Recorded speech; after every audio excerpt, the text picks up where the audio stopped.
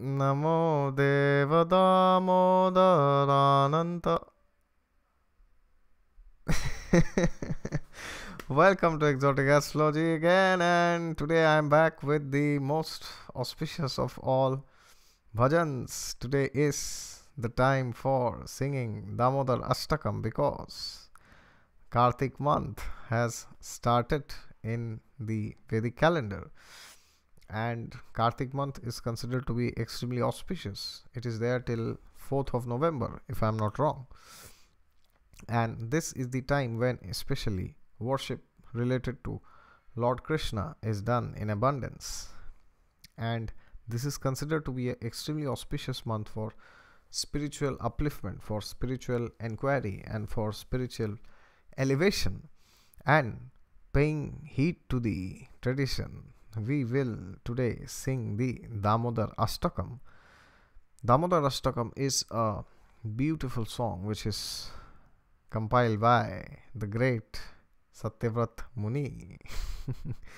So in this, Satyavrata Muni is in a conversation with the great sage Nārada Muni and another great sage. His name is Śaunaka. And this song describes Lord Krishna's childhood pastimes. These are too good to be recited. Do not miss this. So now what I will be doing is I will be reading out one shloka and then I will be giving the translation. And it is very good that if we can offer lamb to Lord Krishna in this month of Kartik. It is said that one who offers lamb to Lord Krishna in this month of Kartik, even once in his lifetime, he does not take another birth. He goes back to the spiritual world. Alright, so let us take advantage of Damodarastakam. And Astakam means 8 verses. And Damodara means it is the name of Lord Krishna. We will see what Damodar means. Actually, Udara means the stomach. So Damodar means that Lord, that God whose stomach is bound by Mother Yaśodā, his mother, out of her love. So basically what is happening in this is Mother Yaśodā is very angry with Krishna as usual. She is trying to bind Krishna with the ropes, but it is falling 2 inches short. And then finally, out of her compassion, out of her love and compassion, and out of her attraction for Lord Krishna finally takes pity on her. Because he is the Supreme Lord. You cannot bind the Supreme Lord by ropes. That is not possible. But by seeing Mother Yaśoda's sincerity and love, he allows her to bind him in his belly. And that is why this is known as Damodara. Udara means the belly. So I will be singing out the shlokas. There are 8 shlokas in total, as it is known as Astakam. Astak is 8. And before beginning, God is there with you all the time, and He is especially there with you now when you are hearing Damodarastakam. So I will sing one shloka and then I will give out the translation. And in this, Satyavrata Muni is talking and he is glorifying Lord Krishna very much. These are the most beautiful of the stanzas that you will find in the scriptures. And I will paste this translation and the shloka in the comments. So if you want to sing yourself, and by singing if you want to offer lamb to Lord Krishna, that you can do very well. He will be very pleased. Let us start. So the first shloka is as follows. And this is from the Padma Purana. Alright, Padma Purana. From there, this Damodarastakam is coming. There you go, Kartik month and Damodarastakam. Namamisvaram sac-cid-ānanda-rūpaṁ lasat-kuṇḍalaṁ gokule bhrājamanam yaśodā-bhiyolūkhalād dhāvamānaṁ parāmṛṣṭam atyanta todrute gopya. So here Satyavrata Muni is telling, to the Supreme Lord, whose form is embodiment of eternal existence, knowledge and bliss, Namamisvaram sac-cid-ānanda-rūpaṁ. Namamisvaram means I offer my obeisances to God, Ishvara, and Sat-Chit-Ananda refers to whose form is embodiment of eternal existence, knowledge and bliss. Three things: eternal existence, knowledge and bliss. Sat-Chit-Ananda, these are the three things. Ananda refers to bliss, Chit refers to knowledge. Now, in the next stanza, he is telling lasat-kuṇḍalaṁ gokule bhrājamanam, means whose shark-shaped earrings, his earrings are like the shark, whose shark-shaped earrings are swinging to and fro because he is running out of fear of his mother, who is beautifully shining in the divine realm of Gokula, who, due to the offense of breaking the pot of yogurt that his mother was churning into butter and then stealing the butter that was kept hanging from a swing. So what Krishna did was he went and hit a pot which had butter and it fell down. So his mother was very angry. So she's running with the stick that I will beat you this time. Who, due to the offense of breaking the pot, is now quickly running from the wooden grinding mortar. There was a mortar that there was kind of a, in, I don't know what you call in Hindi, it's just like in Assamese you call it dheki. Mortar is just a small place where you go and sit sometimes. He's running from the wooden grinding mortar where you grind rice and other paddy things maybe. In traditional Indian households it is there. In the wooden grinding mortar, he is running away from the grinding mortar in fear of Mother Yaśodā, who has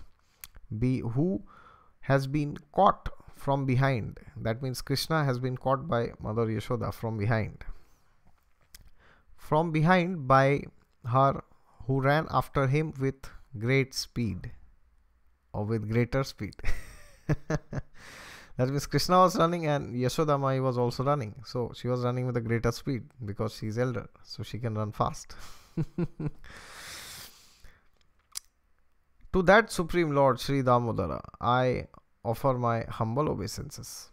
So I will read it once again so that you can understand better. To the Supreme Lord, whose form is the embodiment of eternal existence, knowledge and bliss, whose shark-shaped earrings are swinging to and fro, his earrings, who is beautifully shining in the divine realm of Gokula, gokule bhrājamanam, in Gokula, in Vrindavan, who, due to the offense of breaking the pot of yogurt that his mother was churning into butter and then stealing the butter that was kept hanging from a swing, is quickly running from the wooden grinding mortar in fear of Mother Yaśodā, but who has been caught from behind by her, who ran after him with greater speed. To that Supreme Lord Sri Damodara, I offer my humble obeisances. That's what Satyavrata Muni is telling. Then the next sloka is Rudanda muhuru netram yugmam rijantvam karāmbhoja-yugmena sātańka-netram śvāsa-kampa-trirekhāńka-kaṇṭha sthita-graivaṁ Damodaram bhakti-baddham. The translation is as follows. Seeing the whipping stick in his mother's hand, he is crying and rubbing his eyes again and again with his two lotus hands. With his small lotus-like hands, he's rubbing his eyes in fear, and he's in horror. My mother will rip me apart now. She's with that stick. See, God is also fearful these days. Anyways, this is from his time, not from Kali Yuga. He is crying and rubbing his eyes again and again with his two lotus hands. His eyes are filled with fear, and the necklace of pearls around his neck, which is marked with 3 lines like a conch shell, is shaking because of his quick breathing due to crying. So Lord Krishna was breathing very heavily, so his necklace which was there was shaking because of his very fast breathing. Breathing due to crying. He was crying, that is why his body was shaking. To the Supreme Lord Sri Damodara, whose belly is bound not with ropes but with his mother's pure love, I offer my humble obeisances. That means Krishna has been captured and now the stick is with Mother Yaśodā and she's going to attack him. So Krishna is very fearful. He's breathing very heavily. He has no idea of what is going to happen to him. Now the third sloka is Iti sva-līlābhir ānanda-kuṇḍe sva-ghoṣaṁ nimājyantam ākhyāpayantam tadīyeṣita-jñeṣu bhakti-baddham puna prematastam shatavriti manye. The translation is, by such childhood pastimes, which is known as Leela, voluntary acceptance of a role for increasing the enjoyment. This is not that in reality Krishna is being bound by Mother Yaśodā. That cannot happen because he is God. But this is Leela. Leela means voluntarily he has accepted a role to increase the happiness of his devotees. And Mother Yaśodā, although she is his mother, but she is also in the role of a devotee here. She is also a bhakta here. By such childhood pastimes, that's the meaning of the word pastime. Līlābhir iti sva-līlābhir. Leela is the word here used.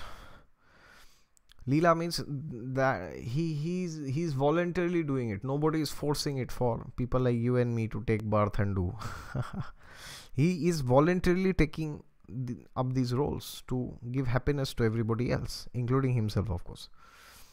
By such childhood pastimes he is drowning the inhabitants of Gokula in pools of ecstasy. Pools of ecstasy, not ecstasy, pools of ecstasy, happiness and only happiness. And is revealing to those devotees who are absorbed in knowledge of his supreme majesty and opulence that he is only conquered by devotees whose pure love is imbued with intimacy and is free from all conceptions of awe and reverence. With great love, I again offer my obeisances to Lord Damodara hundreds and hundreds of times. So there you go. God can only be captured when you have love. Otherwise, you keep searching him in the forests, or in the sky, or below the earth. You will not find him. And how to develop that love? Listen more about him, speak about him. Just like a boy and a girl gets obsessed about each other, that is how simply you will get obsessed about God also. The next sloka is Varam deva moksham na moksham vadim va nachanyam vraneham vareshadapiha idam teva purnatha gopāla-bālaṁ sada me manasya virastam ki manye. The translation for the fourth sloka. O Lord, although you are able to give all kinds of benedictions, see, point. You are able to give all kinds of benedictions. I do not pray to you for the boon of impersonal liberation, nor the highest liberation of eternal life in Vaikuntha. He's telling, I do not want all this, nor any other boon which may be obtained by executing the 9 processes of bhakti. I will discuss in another video the 9 processes of bhakti or devotional spiritual yoga. O Lord, I simply wish that this form of yours as Bal Gopal in Vrindavan may ever manifest in my heart. For what is the use to me of any other boon besides this? So Satyavrata Muni is telling, I do not want spiritual perfection. I do not want any other benediction. I do not want anything else from you. I just want that this baby form of yours running around in Gokula is always captivated in my heart. That is all what I desire. I do not desire anything else. I do not even desire to live in the spiritual realm. Just imagine. What a great personality he is. Satyavrata Muni ki jai. Then now, the 5th sloka.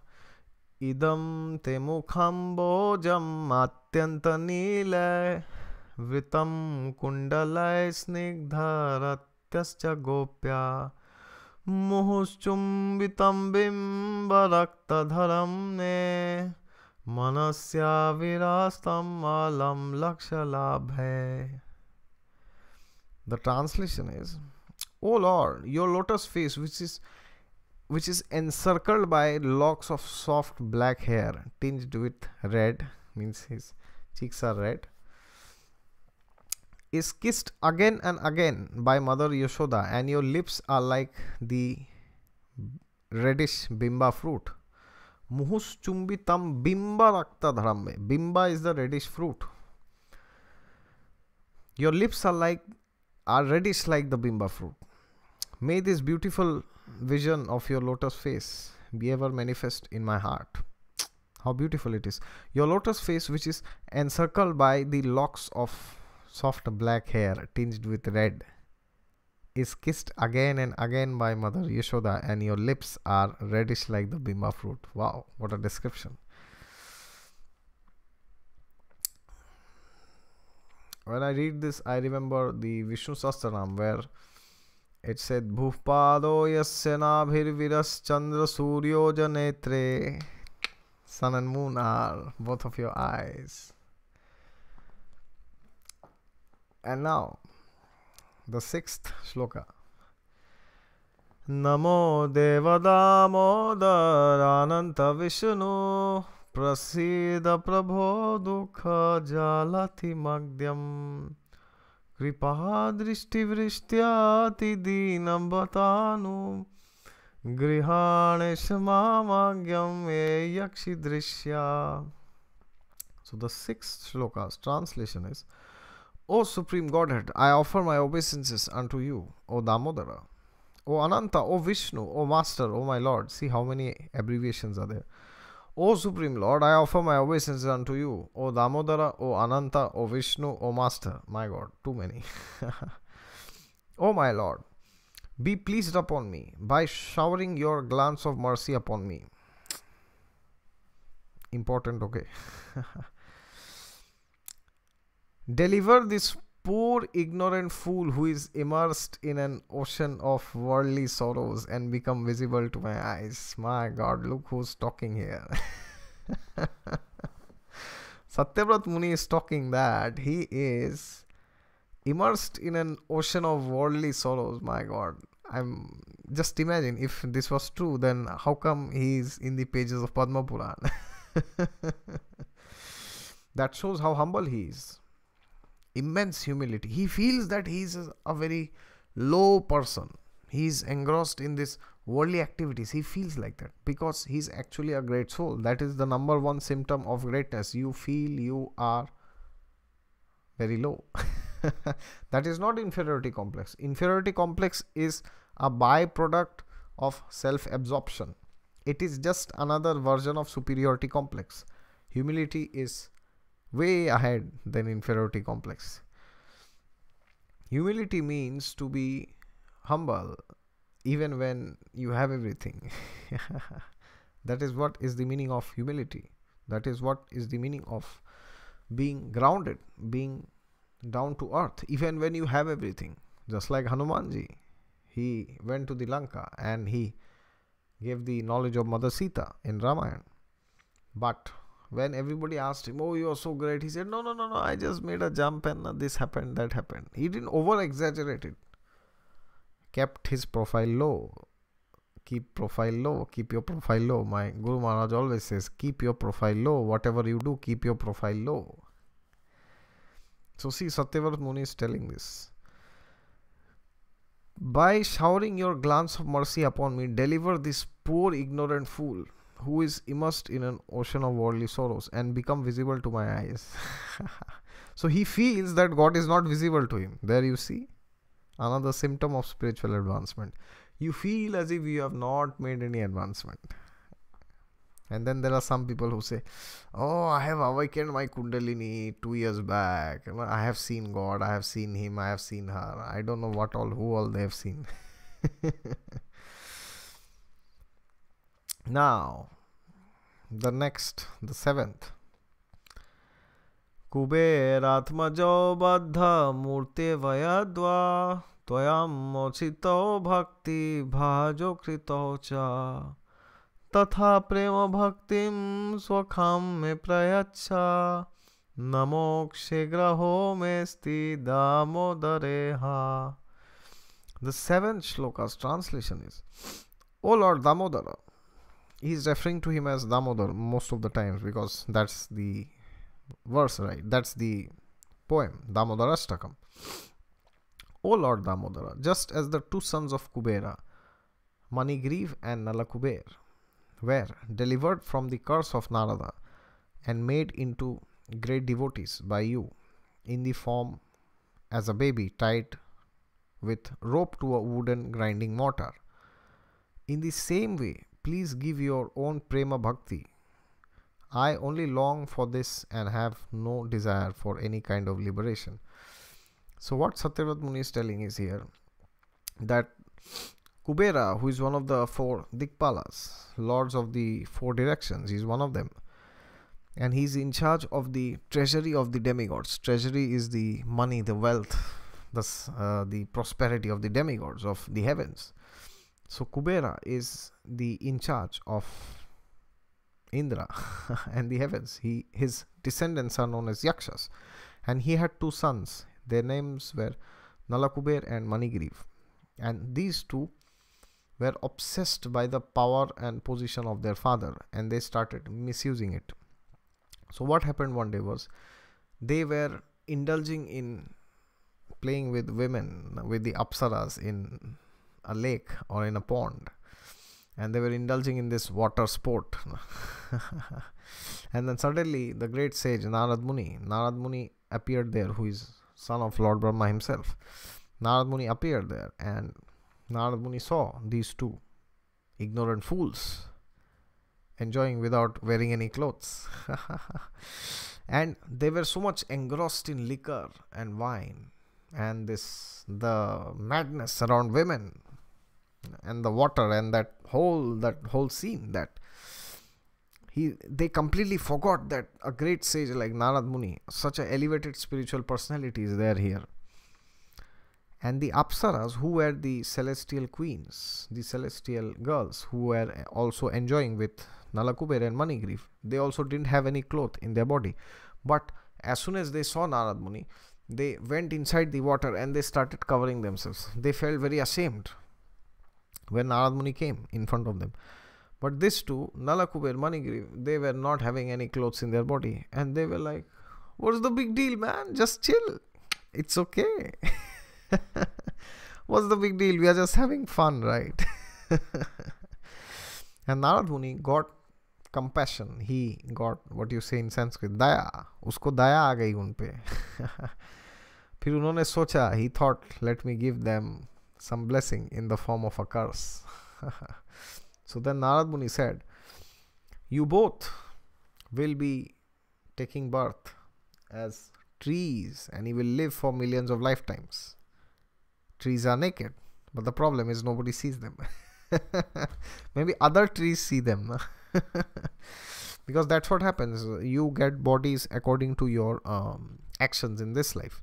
So if you have a desire, or if you know somebody who exposes too much, especially their private parts, well then, you know what I just said.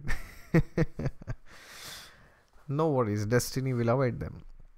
And then Lord Krishna, and then these two got birth as trees, Arjuna trees, in the courtyard of Lord Krishna itself, where Lord Krishna used to play, and they could see Lord Krishna's private pastimes.